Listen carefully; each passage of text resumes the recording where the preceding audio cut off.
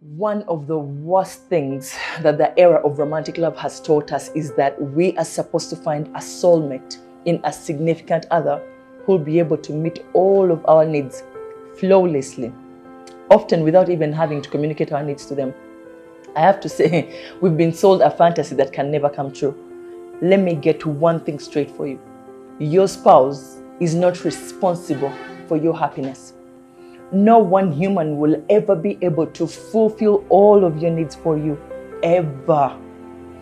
A happy relationship starts with two happy individuals. You're the only person who can please you in the long run. At first, that might sound a bit scary, but actually it's very liberating.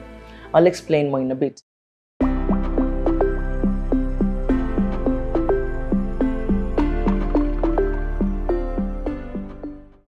If you're new to my channel, Sharifah Namusisi is my name. I'm a marriage counselor, CBT therapist, life coach at Let's Fix It Individual and Couples Counseling. If you're already a subscriber, thank you so much for your love and support. Ladies, I have some good news for you. We have an only ladies spa in Bukoto, 180 Glow Wellness Spa. And one of the services that got me so excited was the vaginal health services and sex therapy by moi. You should come. You should make your bookings. I'll leave all the details that you need at the end of the video. So back to my point. The reason why some of us are miserable in our relationships is because we want our partners to be our everything, our very best friend, sometimes even our only friend, our most trusted confidant, the person we should be able to count on no matter what, for everything, because movies and books tell us this is what romantic love is. This is inarguably a heavy burden to place on someone, and you're in for a rude awakening if you're prone to thinking that your partner has to be everything to you and that all of your needs should be fulfilled by them. It's probably time that you let them off the hook of your inflated expectations of their abilities.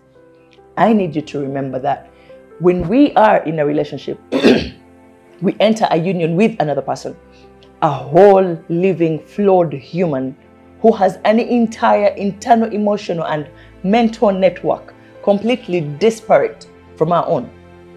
We see the world through our own eyes.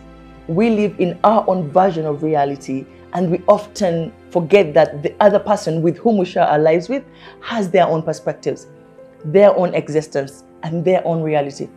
They have their own fears, doubts, worries, insecurities, shortcomings, and anxieties, and still we expect them to fill this role for us that only a fictional character could truly fulfill. We expect them to be our very best friend, caretaker, secret protector, our orgasm provider, our meal sharer, the one person we turn to nurse every single wound and every single fear. It's indeed a lot of pressure to put on one single person. Why not see your partner as one of the main characters that you keep in your corner without being the only character in your corner? Your romantic partner is the person with whom you want to share your trials and tribulations, the person you snuggle with at night, the person you expect to help you when you stumble. But we have to accept that this person will probably disappoint, frustrate, anger you, and sometimes even let you down. Maybe your partner offers emotional support. The sex is amazing. You laugh a lot together and you have, easy, effortless conversations. That doesn't mean that simply because you have a high amount of overlap certain areas of your life, that they will also be able to do your taxes, challenge you in your career path, and motivate you to go to the gym every morning. Whatever value your partner brings to your life, like if they're able to meet, say, 50% of your needs on a semi-consistent basis, you've already hit the jackpot. Finding that much awesomeness in one person is already a rare find, and you should probably thank Allah for having crossed paths with them. So then what do you do with your remaining needs that your partner doesn't fulfill? Successful relationships are the ones where both individuals have support systems outside of their relationship. These successful relationships are comprised of two people who both have their own sets of friends, interests, values. Sure, some of these are shared between the two of them, but there is a strong sense of individuality. Neither of them is each other's everything. You, my friend, are responsible for creating a life that fills you up with contentment and should not be seeking it from the other half. It is unfair, unrealistic, and destructive to place the responsibility for your happiness on anyone other than yourself. Happiness is homegrown. I know a relationship is a huge part of our lives, but it's not the only thing. A spouse can complement you, a spouse can enrich you, but a spouse cannot make you whole. Realizing your spouse cannot be your everything is a lesson that can never be learned too early. Stop expecting your happiness to derive from just this one space. It's going to make you deeply unsatisfied, and this could ultimately have a negative impact on your relationship. We have careers, hobbies, friends, passions, and nature to fill us up.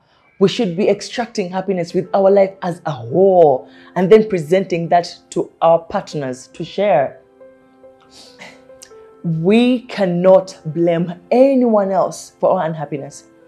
We choose what we do with our lives. We choose who we spend our time with, what career path we go down, or what passions we work on.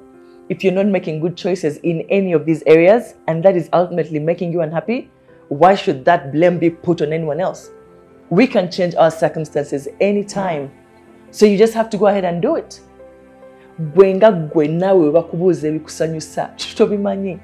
But you expect your partner to know and fill the void in your life?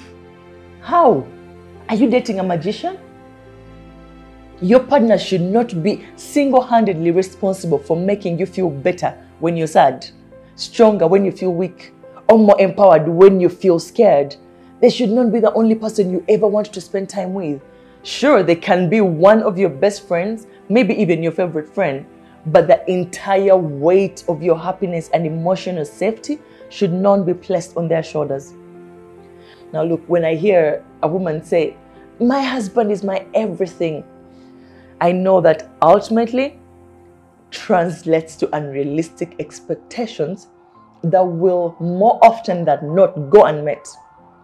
While it's a sweet sentiment that sounds romantic, I've found that a marriage is healthiest when your husband or wife is not your everything. Your partner is definitely your most important relationship. Don't get me wrong. And should be treated as such. But I cannot overstate how relieved they will be when you allow them some independence, some breathing space, and to be who they are. And allow your friends, relatives, hobbies to fill in the blanks. Allow yourself to experience the value in a variety of relationships. I learned a very good exercise that will help you identify all of your needs and then systematically create a plan to get them all met. It's called Me, My Partner, and Others.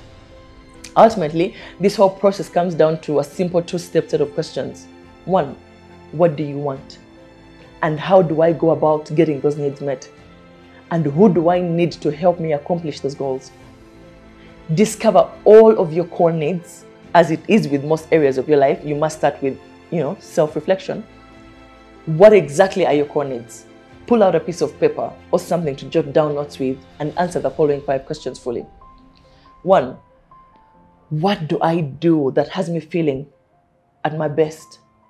2, what have been my 5 favorite days that I can remember in my life in the past 10 years?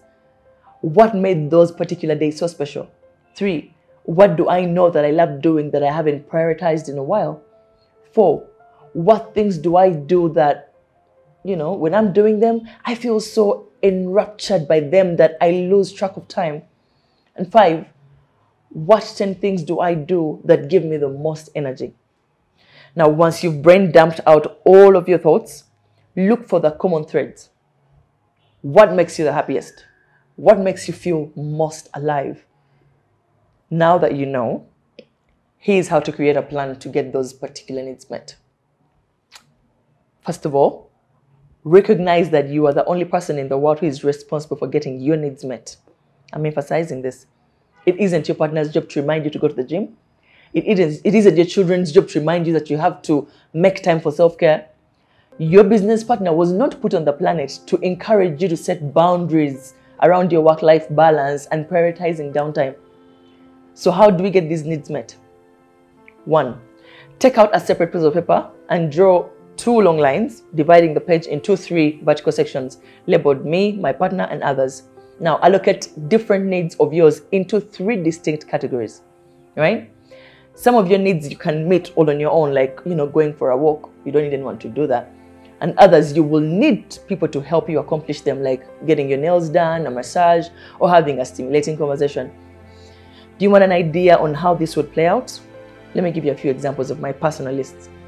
Some examples from my me section are exercising in my living room 3 times a week, reading at least 6 pages per day, eating healthy meals at least 4 days a week, allowing myself the stillness and relaxation of social downtime. And some of the examples from my partner section are emotional support, regular cuddling, sexual intimacy, having a partner in healing and growing alongside me. And some of the examples from my other section are feeling challenged in my career path, making meaningful connections, having regular philosophical conversations about life, regularly spending time only with people who support me in my spiritual and life development. Now that you've uncovered what your needs are and who you need to prioritize in your life to get those needs met, it's simply a matter of making it happen.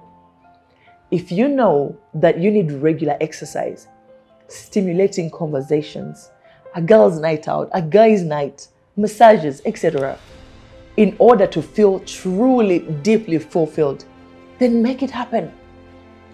The greatest gift that you can give to your friends, family members, partners, or children is your own happiness. So make yourself a priority. Get your needs met from a variety of people and take some pressure off of the people in your life that you rely on the most. That's it. That's the exercise. Recognize which needs you can meet solely on your own, what you need from your partner, what needs you can get with the support of other people outside of the intimate relationship. Then get those needs met by systematically making them a priority. Well, best of luck with the exercise. I hope you find lots of clarity and value in it. For personalized assistance, reach me on. Assalamu alaikum wa rahmatullahi wa barakatuh.